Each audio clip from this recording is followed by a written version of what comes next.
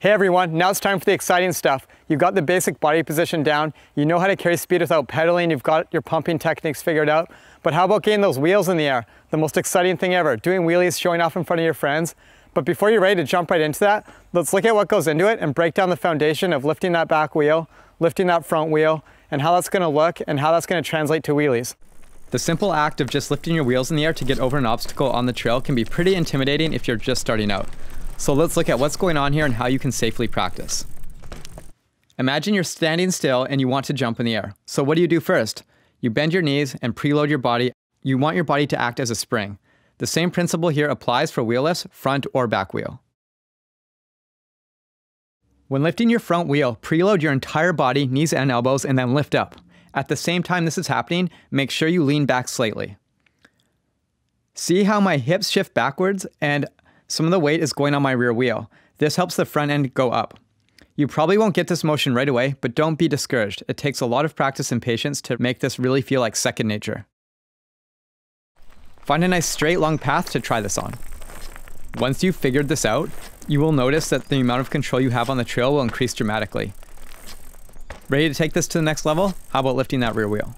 Now, one thing that a lot of people get lost with is, how am I even getting my back tire in the air like this? What's that looking like with my feet?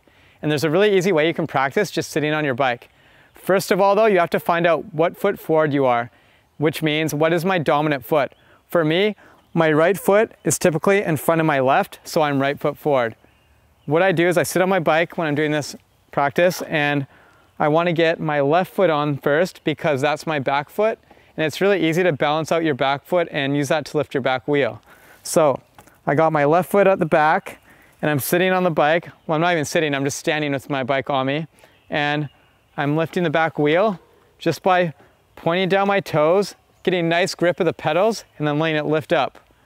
Just feeling this out really simply with both fingers on the brakes is gonna help you understand how that motion even works. So give that a try before you jump into the back wheel lifts.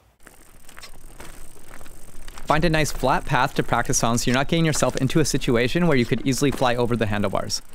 The key here is to lift your rear wheel without even touching the front brake at all. This is the same preloading concept as lifting your front wheel, except for you are shifting forward instead of backward. Notice how when I recompress my knees and elbows that my hips swing forward. This snaps all my weight forward to the front of the bike in a quick, simple motion. I have a solid grip on the pedals and handlebars. My chest is directly over the front wheel and I'm keeping a straight back. Don't force it. This is a subtle motion and you should never feel like you're about to fall over the front. I take a small preload before the big one. It's almost like being on a trampoline and doing that small setup jump before the big jump. It will help you prepare to swing forward in a balanced way. You will find that doing rear wheel lifts and using this technique won't be as practical on the trail as lifting your front wheel. However, it's an amazing practice for quickly increasing your bike control, which will ultimately become your base for more advanced tricks like bunny hops and wheelies. So I've got two drills for you to practice this skill. The first one is just to find a stick or anything like this on the ground of the forest, throw it right in front of you, and then what you want to do is just practice lifting your wheels over top of it one at a time. We'll start off with doing just the front wheel.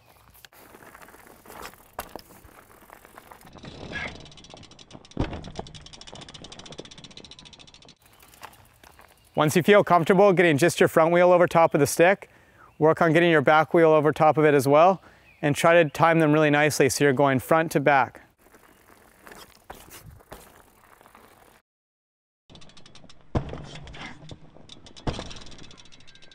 Once this starts to feel easy, you can go out to the sidewalk and try our next drill, which is a little more advanced.